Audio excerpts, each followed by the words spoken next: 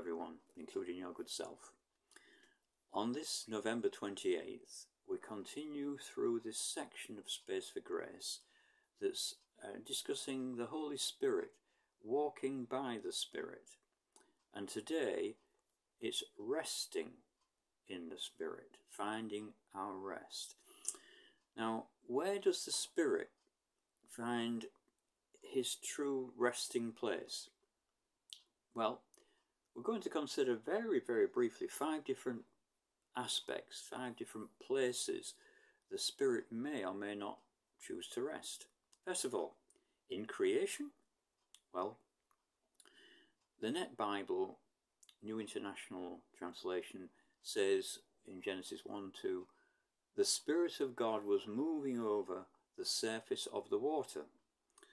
The footnote it adds, the Hebrew verb has been translated hovering or moving as a bird over her young. See Deuteronomy 32 verse 11, which we can do in our own time. See, there was nowhere for the hovering spirit to, as it were, perch at that time. No perfect landing place, although the Spirit was very active indeed.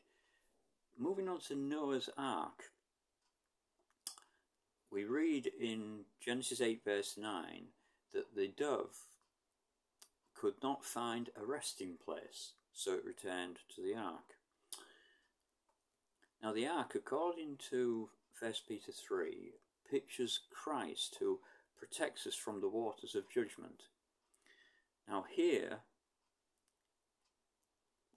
Christ is the resting place. The Holy Spirit found the resting place in Christ.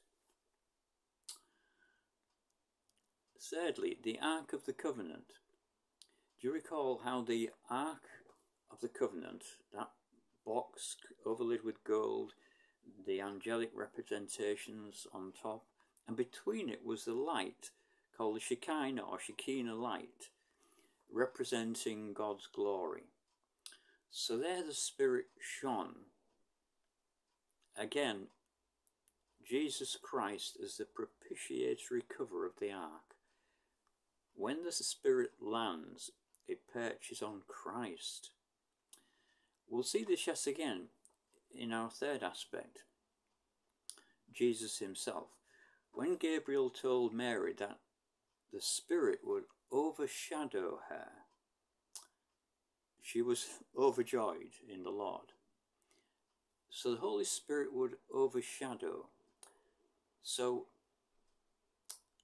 the Word became flesh and dwelt among us, and we beheld his glory.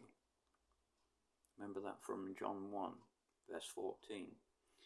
So the wording reminds us of the Shekinah glory, especially when Jesus was baptized. You remember the dove that came down upon him, representing the Holy Spirit, and so he received the Spirit resting on him and in him.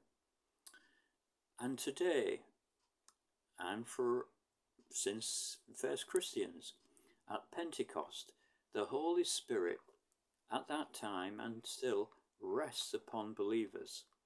Christians, as the temple of God, are indwelt by the Spirit of God.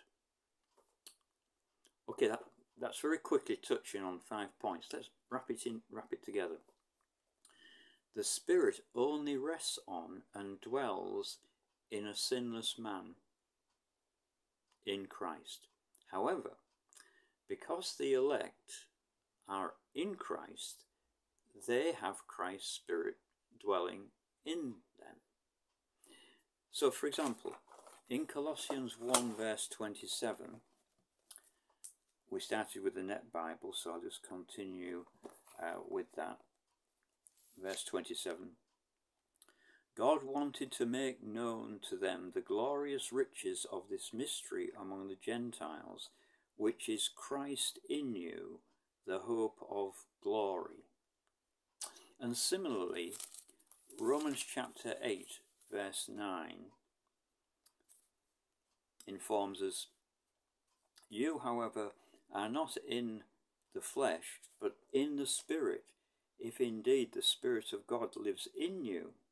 Now, if anyone does not have the Spirit of God, of Christ, this person does not belong to him. So we must cease striving in the energy of the flesh, relying on our own abilities and efforts, which inevitably produce the works of the flesh, according to Galatians 5.